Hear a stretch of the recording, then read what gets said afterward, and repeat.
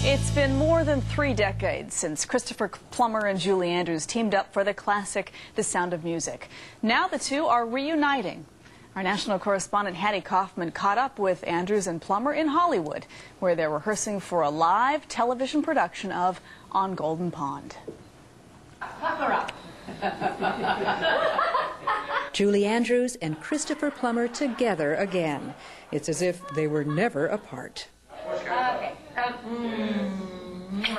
Nothing has changed. We have the same fun. She's the same person that she was hundreds of years ago. She's the same modest professional and the same unbelievably difficult person to work with. I see you grabbing his hand. We have this, yes. And I hit him a lot, too. Shut up. And we have the same jokey things we used to do and the same irreverence. Actually, I'm playing the character I used to be, an irreverent, terrible, sardonic idiot who is angry and disgruntled all the time and has this cantankerous humor. We're not middle-aged, you're old, and I'm ancient. Oh, pooh. You're in your 70s, and I'm in my 60s. Just barely on both counts. Would you like to spend the rest of the afternoon quibbling about this? We can if you like. You may be familiar with the movie version of On Golden Pond, starring Henry Fonda and Katharine Hepburn, a sentimental story of a couple in the twilight of their lives. But what you'll see on TV differs from the film in that it's a live production based on the original play. It's so different. It's tough. It's unsentimental. It's got edge. It's got mighty edge to it. Is it courageous or is it daredevil to take this on? Both. Both courageous and daredevil. And foolish, right? What kind of challenge do you face as an actor going on as if it were a stage production, yet there is no audience? Does that bring something out of your We performance? also have something like 8 or 9 cameras dancing around us at all times. Well, that's our audience. Waltzing around, yes. 36 years ago, it was Plummer and Andrews who did the waltzing in The Sound of Music. The Academy Award-winning musical became one of the most beloved films of all time.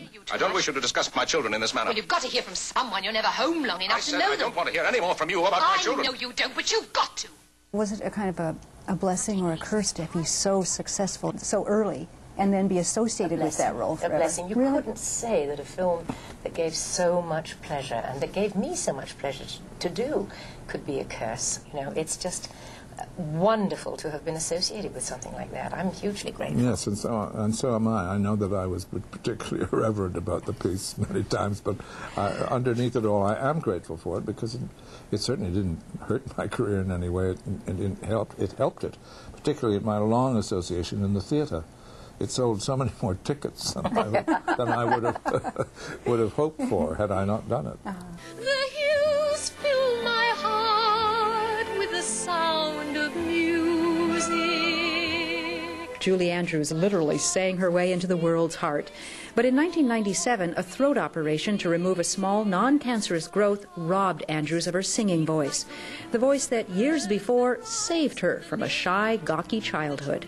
My parents were all over the place and touring and traveling and at times non-functional, and I think singing gave me a feeling of being special when I could have felt very, very lost. So I'm hugely grateful for it. Oh, God, I've never heard you say that. That's fascinating. Yeah. Why do we have to go on some public show to hear these intimate things? You're getting to know her. Well, stick around. If you just would come around more often, you know, I could tell you all these things. For The Early Show, Hattie Kaufman, CBS News, Los Angeles. You can catch On Golden Pond this Sunday night at 9 o'clock Eastern, right here on CBS. Who did that first time through? Henry Fonda and Katharine Hepburn? Yeah. Was that yeah, that's right. You know, these live productions are very interesting, the dynamic between the actors. Remember when George Clooney did it with Failsafe on CBS? He did it, and it wasn't a huge success. It was even less of a success when ER tried it. Remember when Clooney tried to do a live episode there? But people do like to watch that. They like to see